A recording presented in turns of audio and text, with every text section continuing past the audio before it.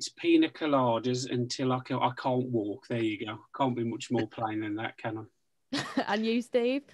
Yeah, I'm just looking forward to getting out in a beer garden, really. I think the same as most people and sitting within close proximity to others. Oh, wouldn't that be a dream? But until we can do that, we can do something over Zoom, and that's talk about the news headlines. So the first story this week actually has quite a lot to do with pubs and beer gardens. It's from Prime Minister Boris Johnson, who mentioned earlier this week that individual pub owners could be able to decide whether or not guests need vaccine proof to be let in. And Johnson has since assured that this won't be coming into force right away, with many millions still left to get their vaccine. And he's been met with criticism from both the hospitality sector and MPs on his own backbench, saying that it's neither feasible nor appropriate. Do you think there is a role for vaccine passports in UK society? Do you think it will help us return to normality, or does it clash with the values that we have here in the UK? Shaun, me? Yeah, I'm waiting for you. So, I mean, personally myself, I mean, I've already had one of the vaccines. I think Shaun's done the same for medical reasons, high risk and stuff. So it doesn't really impact me if there was to be a vaccine passport. But I do understand like the hospitality sector being kind of annoyed with it, because them then having to police a whole new set of rules, and then you look on the other side of the people, should we really force people into having certain vaccines? There's going to be certain people who ain't going to be allowed to have the vaccine, maybe pregnant women, people with certain health conditions, children. If you want to turn up to the pub with your kids, is that going to be against the rules? I think Johnson's probably engaged his mouth before his brain, really, at some point with this, rather than just saying, it's something we're looking at, we don't know what's going on. I think he made an off-the-cuff remark, and then obviously every newspaper runs with it and go, right, Johnson said we need a passport. I don't know if he actually thinks that, or whether it's going to happen, but it is logical to explore certain options and look at certain things. So it is a confusing one, really. I think we've got to kind of wait to see what actually happens with the vaccine rollout, which so far has been amazing. We could end up with nearly all the country vaccinated within a couple of months anyway. It might not need a passport because everybody's immune. Shaun, what are your thoughts? Personally, whilst not everyone has had the opportunity to be vaccinated, and bear in mind that I am involved in a nightclub and a pub, my answer would be no. There should not be vaccine passports. Once we get to the point where everyone has been offered the vaccine, then it becomes a personal choice as to whether you have it or you don't. And at that point, I believe that landlords, publicans, nightclub owners should think about whether vaccine passports would be something to introduce. Because you're not denying anyone their rights. Now, everyone's been offered the vaccine. Personal choice not to have it may mean that you cannot enter certain places. And it's not just nightclubs and pubs, it's theatres and other venues. Now, at nightclubs especially, we already use a lot of restrictions to people coming in, whether there's a dress code or checking people aren't overly intoxicated. And personally, I mean, we use a ScanNet system, so you have to show a passport or a driving licence that the system scans and stores your information. And it wouldn't be too much of a hassle to introduce a vaccine passport into that procedure. I would rather not see them, I'm going to be honest. But as I say, when it gets to the point where everyone has been offered the vaccine and it's a personal choice not to be vaccinated, then I think that, you can't really have any arguments if individual landlords decide to put vaccine passports as an entry requirement into their venue. Some people have argued that the vaccine should remain as a personal choice, and that if vaccine passports start to become a really integral part of daily life in the UK, that people are going to have the assumption that the vaccine is something that's being done to them and not for them. Do you think it would be feasible to also have other ways in which people can prove that they're COVID-free, whether that's an antibody test if they've recently had it, a lateral flow test, or do you think that that would make things far too complicated for nightclub owners, landlords, publicans, etc.? Shaun? Well, anything is feasible.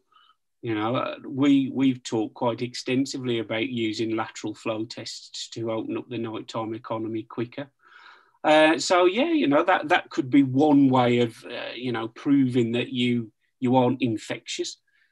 So you've got the vaccine, you've got lateral flow tests, you could have an antibody test. You know, there are various ways and means of doing it. But, you know, it's your personal choice. If you don't want the vaccine, it's also a landlord's personal choice as to whether you can come into that venue or not. So if you don't have the vaccine and the landlord wants you to have the vaccine to make sure that him or her and their staff and their customers aren't at risk of contracting coronavirus, that's their choice, and you've got to respect that as well. Steve, can you see these multiple factors playing a role? Yeah, obviously, and science is obviously going to keep progressing. You know, we might end up with a lick stick which tells you instantly whether you've got COVID. We don't know where it's going to go. I mean, the only thing I would say is, and like I say, I'm in favour of having the vaccine. I've had the vaccine, but I'm sure people go into nightclubs and pubs with many infectious diseases. You know, do we require vaccinations and proof of vaccination for everything? You know, STIs and stuff like. It's just, at what point do you say to people, actually, you've got to prove that, you know, you haven't got certain infectious diseases that you can pass on in general? You know, so Stephen, STIs aren't transmissible through your breath. Well, actually, if you're kissing somebody, they are, aren't they? You know, you make a personal choice to kiss someone. Your breath can be breathed in by someone else, yeah, you know, without kissing them. Yeah, but you don't. You obviously, you know, I'm kind of playing devil's advocate here a little bit, but you don't check with somebody before you kiss them if they've had cold sores, or if, you know, if you're going for a snog with somebody, I'm going in for a snog. You know, at what point do you stop checking? You're completely missing the point, Stephen. It is a voluntary choice to kiss someone. It is not a voluntary choice to breathe in a coronavirus from someone else who's breathed it out. That's the difference. But, you know, you then take away the voluntary choice of, you know, the vaccine, in a sense, don't you? Which I think the old debate's over. So, I mean, it all comes down to numbers and what we actually know. I mean, because if I've had the vaccine, I should have the second one in a couple of weeks. If I'm, you know, very low risk, does it really bother me if somebody else has got it? I don't know. Can I catch it from somebody? You know, there's a lot of different variations of things going on here. You know, if it's in society in general, you know, do we all end up having to prove we've got the flu vaccine because I'm high risk from the flu every year? What you're doing, Stephen, is you're elucidating your personal choices, and what I'm doing is I'm elucidating the personal choice of a landlord. You know, you can stand at his door all day arguing this, that, and the other, but it's his choice as to whether he lets you in or not. Yeah, I agree. Yeah, I completely agree with that. You know, I wouldn't say it's not the choice of a landlord. It's the choice of whoever owns a business to decide what they want to do with it, isn't it? But, you know, it depends what becomes law and what becomes choice, and who gets the aggro over it. Well, it's not law to let someone in with clothing that you feel is appropriate. You know, it's the personal choice of the venue. Yeah. You know, yeah. So it's not. The government can't tell us how to do everything. You know, at some point we've got to take responsibility for choices we make ourselves. One other question I would have before we move on to yet another row, and that's with the EU. How long would these passports be in place for? Because, I mean, certain countries require certain vaccination passports, for example, yellow fever, if you're going to certain parts of Latin America. And these kind of come in and out depending on the seriousness of how much it's in circulation. Obviously, COVID is going to be with us for the foreseeable future, for a long time to come. Do you think that would mean that if we did introduce vaccine passports, it would be a bit of a bumpy process to kind of get rid of them again? Or do you think we'd never get rid of them? Eve, I think you're asking a question that neither myself nor Stephen can answer. Neither of us are medical experts, and neither of us have got access to the required information to answer that. What I would say is I saw I think it was Matt Hancock the other day, don't know with that, some government minister saying it might become a yearly thing like the flu vaccine to have your jab. You know, you're going into a whole new realm of things. I think a very good idea would be to have international vaccine passports, so people weren't coming into the country not vaccinated. And I think that's the easiest thing to do to start with. Obviously, it's harder for people that are already here. You know, people can lie, people can forge, people can mix. But, you know, if there's an international thing to stop the spread in different variations, I think that's a good thing to look at. What's the difference between a national passport and a passport that gets you into a pub, club or theatre? There's no difference whatsoever. It's just on a different scale. You either do it or you don't. Yeah, it's a very, very difficult topic, as you said, and one to which none of us have concrete answers. It's more just a case of thinking about possibly what could happen, what may happen. It's all conjecture at this point, obviously. Moving on to our next story, and that is the rising pressure on EU countries with the new third wave of cases, sluggish vaccine rollout, and increased vaccine hesitancy due to the recent suspension of the AstraZeneca in multiple European countries. On Thursday, the EU stopped short of banning exports, but they are looking to toughen controls to ensure that AstraZeneca fulfills their contractual obligations, which the EU have obviously said that they haven't. So could we be seeing vaccine nationalism already rearing its ugly head, even though we're only a couple of months into the rollout, do you think? It already is rearing its ugly head, and it's called the European Union. You know, they blatantly have made a mess of their vaccine rollout, and they're just trying to blame everyone but themselves for the mess that they're in, you know. And what I find ironic is that the very same countries that are part of the European Union, which is moaning about AstraZeneca, said that it wasn't efficacious in people that were over 65, when it is, and B said it wasn't as efficacious as people are saying when it was. You know, so they're creating this scare story around one particular virus. What their motives for that are, I couldn't tell. And then moaning because they can't get enough of it. To me, because I can only speak for myself, their position is absolutely ludicrous. Yeah, I wouldn't disagree. I mean, I've had many problems with the old Brexit debacle anyway, as a Leave voter. You know, I do think our government have signed away to certain things which ain't helpful. But in this instance, the EU and just them being really, it seems like them being petty and childish and trying to prove a point. And, you know, so many countries. I mean, to be fair, the European Union Medical Agency said the vaccine was safe. And countries taking it upon themselves to ignore the experts and ban it is obviously trying to prove a political point and trying to hold things up.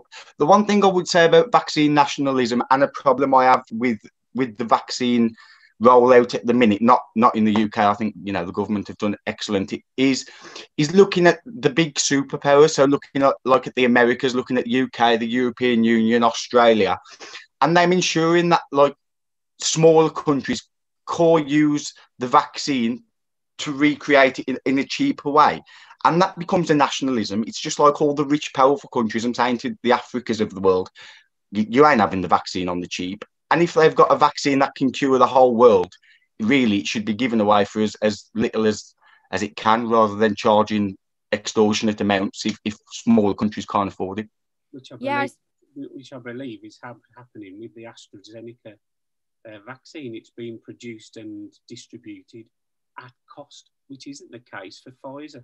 And funnily enough, Pfizer hasn't come under the same pressure, has it? I just wonder, are there any ulterior motives going on with this one? I mean, I did a bit of research on this subject, and it could be as simple as this. The UK contract was written apparently under English law, which is very, very specific and direct, whereas the EU contract was written under Belgian law, which apparently states best efforts to deliver. You know, whereas the UK says you will deliver, the EU says you'll make your best effort to deliver. Well, you know, if the UK has tied itself up to a better contract and sooner, it's not up to the EU to start criticising and say, well, you know, this isn't fair. Sort yourselves out. And when you've got people like Guy Verhofstadt, who is like the arch-European, when you've got people like him criticising the EU and the way they've dealt with this vaccine rollout, then you can tell that the fault is on one particular side. Yeah, that actually feeds into kind of what I wanted to ask about. Obviously, the EU row is very, very prevalent in both the UK press and the EU press, I can imagine. But I suppose in the grand scheme of things, when we consider that a lot of countries haven't really received their first doses of the vaccinations, delivered to them, that it can seem like quite a pointless argument.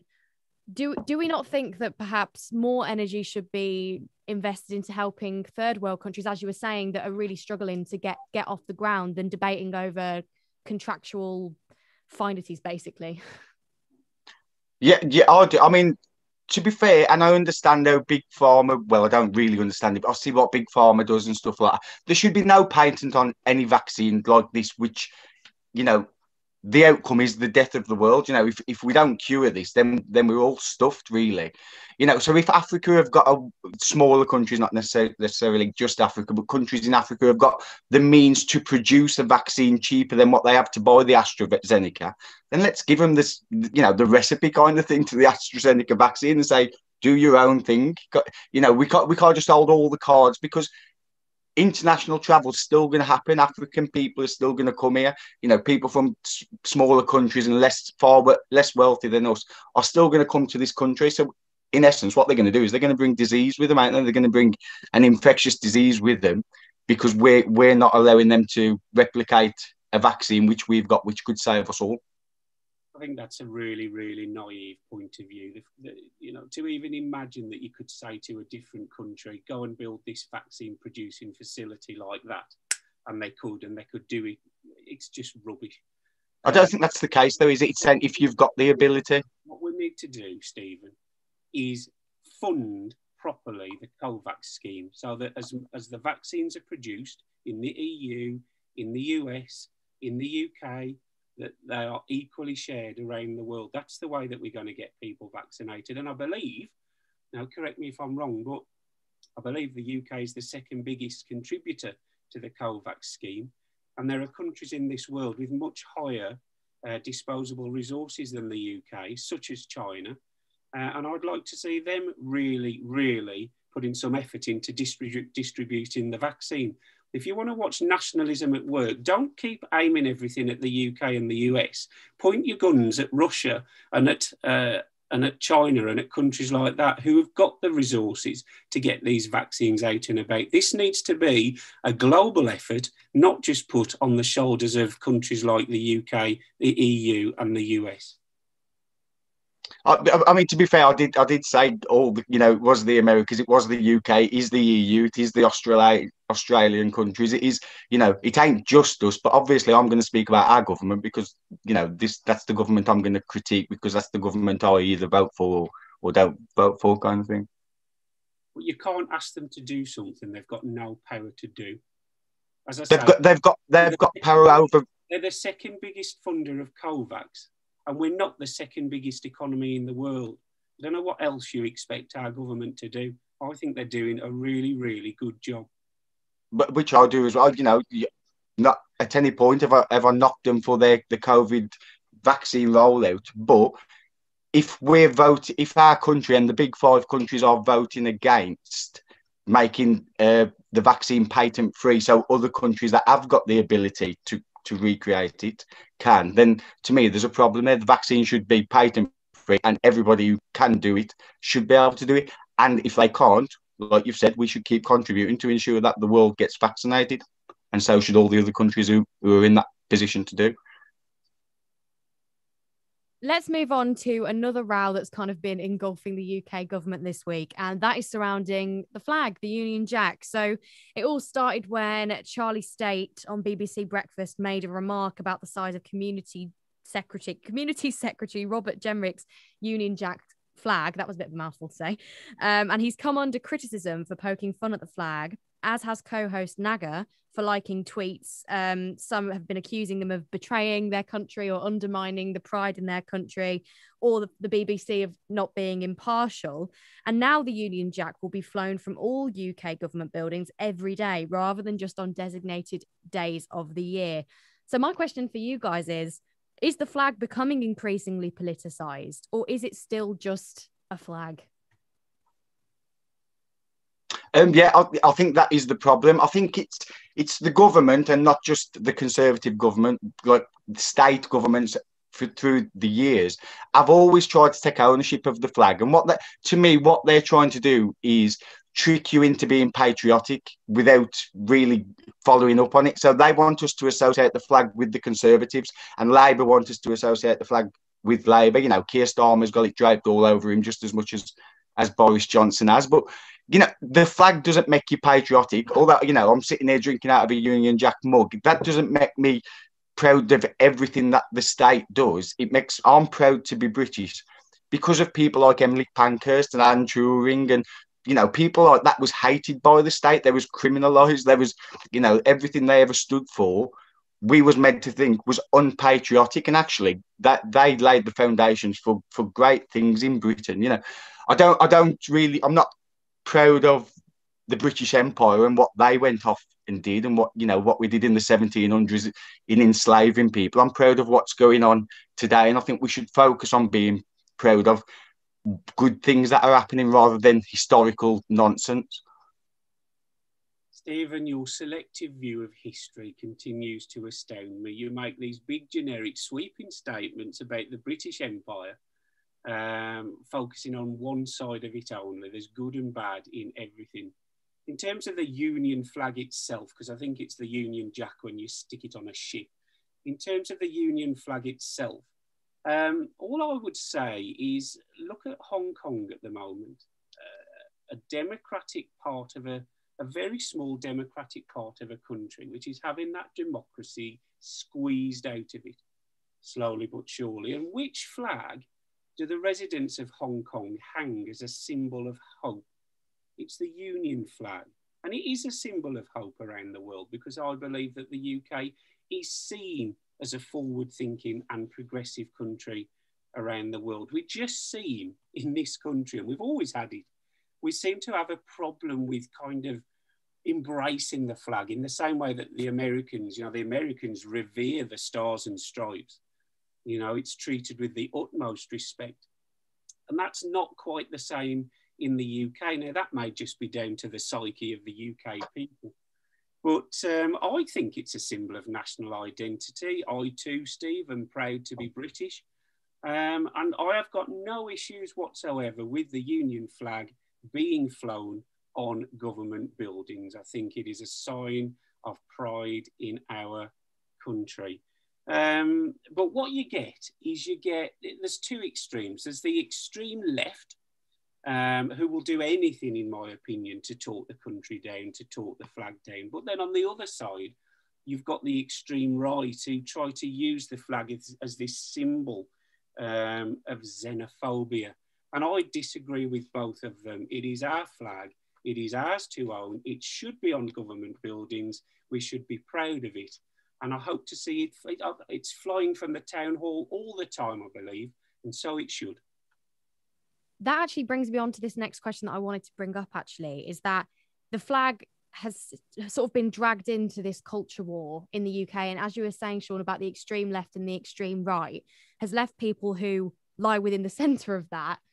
Some are feeling that they're being shamed for support of the flag. Others are concerned about the increasing use of the flag. How do we find a happy medium? How can we sort of bring the flag back to being the flag of the country and not being used by both sides to further their political agenda? Ignore them. Let them do what they want. You do not have to listen to those on the extreme left and the extreme right. They're very, very entitled to their opinion.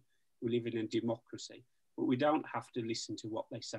Just because Stephen is drinking from a Union mug, that does not mean that he's on the extreme right. It does not mean that he's on the extreme left. You know, it is a symbol. It is our flag, and it should be flown. And, those that try to demean the way that other people are proud of it, just take no notice of them.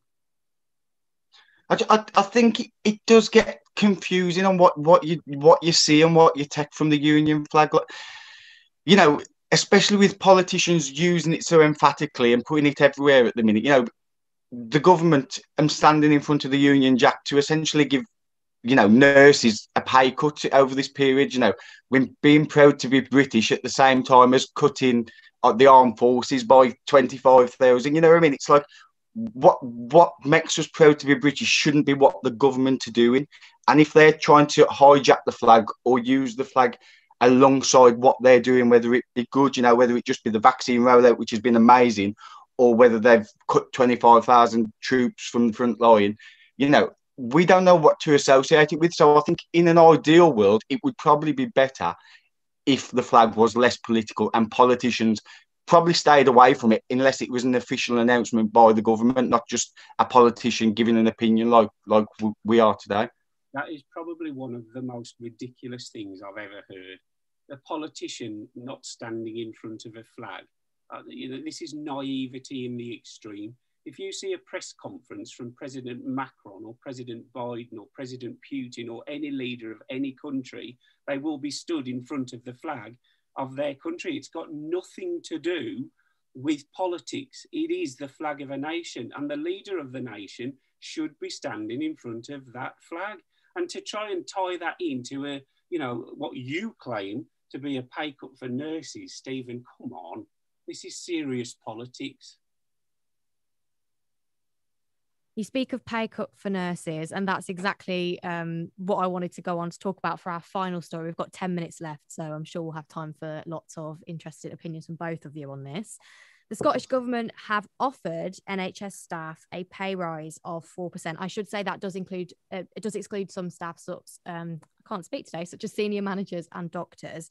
They say, as in recognition of their service and dedication during the pandemic, this would mean that the average nurse would receive around £1,200 more a year, which compared to the 1% pay rise offered by the UK government, which would essentially be a pay cut in real terms if we take into account predicted inflation over the next year, which Sturgeon said was not enough. But the PM has said that there will be an independent review of the proposals to see basically what's going to happen with all of that. Do you think Sturgeon's announcement may lead to a change in Boris's approach? Or do you think Sturgeon's announcement is a political stunt because she and her party have dug themselves into an almighty great hole that they're struggling to get out of? Coincidence? I'm not sure. But to be fair, if it is a political stunt, then great. We should have lots more political stunts where nurses have given pay rises. At the minute, who's going to get the cut to pay for that? To pay for that 4% pay rise? Nobody has to get the cut. Don't just look at one side of the coin. Look at who's going to lose out to pay that money. Scotland already, as far as I'm aware, does not have enough money to fund its public services. Guess where that money comes from? But the British state, which got Scotland a part of and contribute? Yes, they are. They've got their own settlement, and she's offering this 4% pay rise, which the actual pay rise itself, to me, is irrelevant because I believe nurses and doctors and anyone else who's got us through this pandemic should be thanked and should be rewarded. And I'm pretty sure that it won't be a 1% pay rise that is agreed on in the end, but it's way above my pay grade. It really is. But the fact that she's announced a 4% pay rise a month before the elections, in which her party's position in the polls are slipping, as is her vision of an independent Scotland, smacks of political opportunism. And anyone who sees it as anything other than that, I'm going to use that word again, is naive. But to be fair, political opportunism by Nicola Sturgeon is ensuring that nurses are getting a pay cut, a pay rise, which they deserve. And in England, it's forecasted that it will, if the 1% which they've agreed on or so far, put forward, will be a pay cut for nurses. And this isn't just on the Tories, this isn't just on Boris, because Keir Starmer's calling for a 2% pay rise as opposed to a 1%. Which makes it, just moving with inflation, really. Neither party at the minute seem to be grasping what the nation actually wants. We don't just want to clap for the NHS. We want them to be rewarded for what they've done. They literally saved Boris Johnson's life, and he's thanking them by proposing a pay cut. It just doesn't make sense from whichever way you look at it to me. I wish Boris would be opportunistic and give our well-deserving nurses a pay rise. And I don't disagree with you. And as I've said, I don't think that the settlement will end up being 1%. It's easy to throw in these glib, again, we get these glib statements like, oh, we go out and clap for them, but we won't pay them. Yeah, we must pay nurses well, but they've had a 12% pay rise last year, I believe, and no one's denying that. And what you've got to remember, Stephen, is this country has borrowed billions and billions and billions and billions of pounds to get us through this pandemic. That has got to be paid back somehow.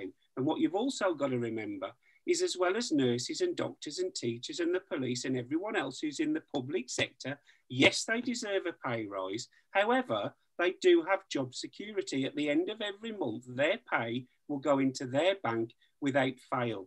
What you've got to look at now is the private sector, who've been decimated during this pandemic. And it's the private sector that creates the wealth that pays for the public sector pay rises.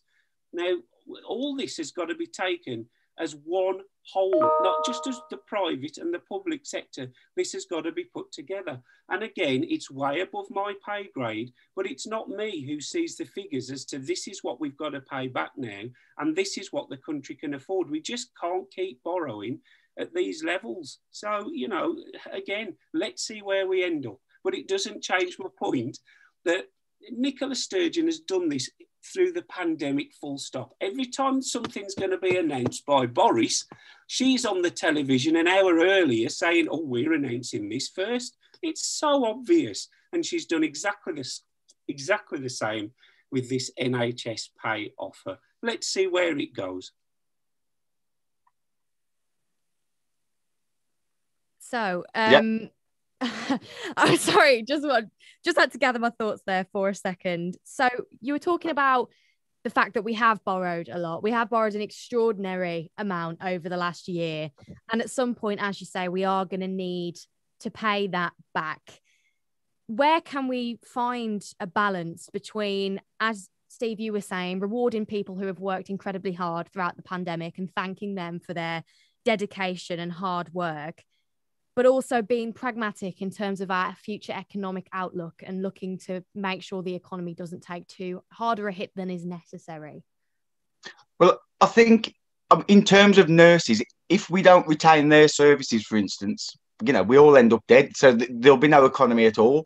But the thing with the debt and the national debt, you know, we should have some truth in what's going on here. We have borrowed massive amounts of money, but 90% of it has come from the Bank of England, which in this essence is an arm of the government, and it's at interest-free rates. Sometimes it's at a negative interest rate. So actually, you're getting paid to take the money. You know, this is what leading world economists are saying. It's not a myth. So although, yes, we have to pay it back in the long run, it's not like your credit card bill where you have to pay a certain amount every month. This debt that the government have lent themselves is open-ended and interest-free. So the only way to rebuild the country, like after the war, was to invest in nurses. You know, we've literally coming out, hopefully, the end of a war here. This is the worst thing that has ever happened in living memory, apart from people who can remember the war, kind of after my living memory. So the only way to come out the other end to me is to invest massively, and that means securing our NHS, it means securing doctors, it means supporting the private sector, exactly like Shaun says. You know, we bailed out the banks to the tune of billions and billions, you know, so let's do it now with people that we need to actually make everybody survive. Shaun? I just don't know how to come back on that. I really don't. You know, to me, it's pretty simple. We will offer rises and pay to the level that we can afford it. You know, it's irrelevant where the country's borrowed money from. It's borrowed money, and that money sits on the country's balance, and it makes it increasingly harder to borrow in future for infrastructure projects or for other things that we want to do when you're already so far in debt.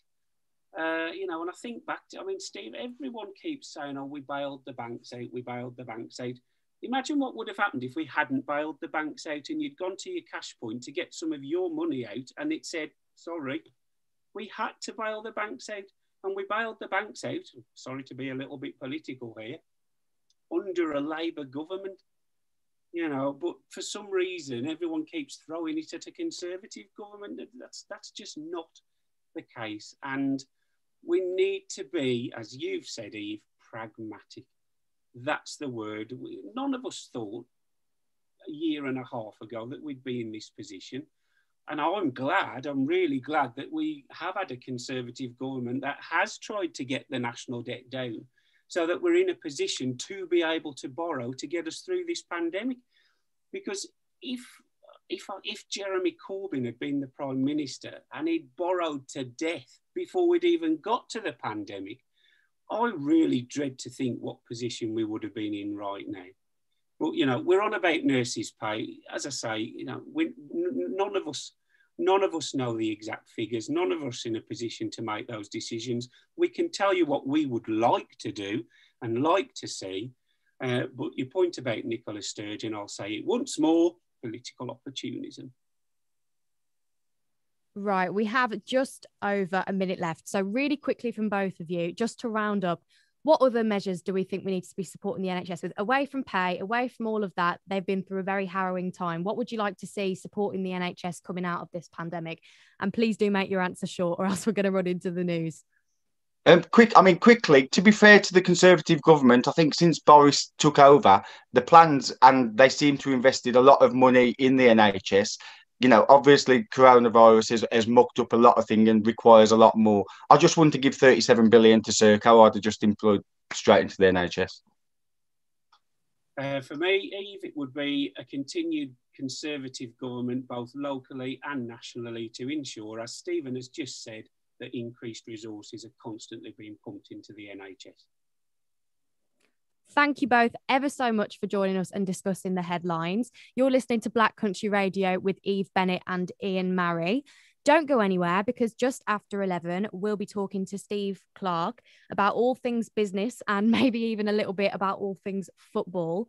And if you stay with us past Black Country Week, you'll be joined by Dan Richards, who's doing a special show in honour of World Theatre Day with great songs from great musicals and some very interesting guests from the world of theatre from the Black Country. Ian wants to say something now. I like musicals. Do you? Yeah. And I just want to point out as well for people who were watching on Facebook stream, Steve Edwards there was in his pants. Right. And with that, we'll go into the news here on Black Country Radio.